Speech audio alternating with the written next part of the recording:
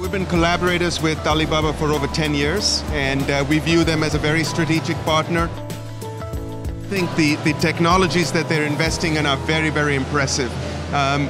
Most cloud companies are probably not as far along as them in looking at such a broad range of technologies. The Brain project is really exciting because it's going to be the nexus of smart cities, both in China as well as globally.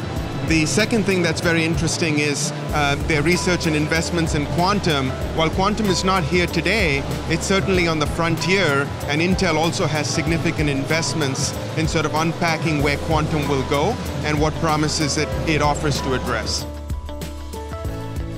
They're one of the Super 7, which is our top 7 cloud providers, and certainly in China they are a very relevant customer for many years.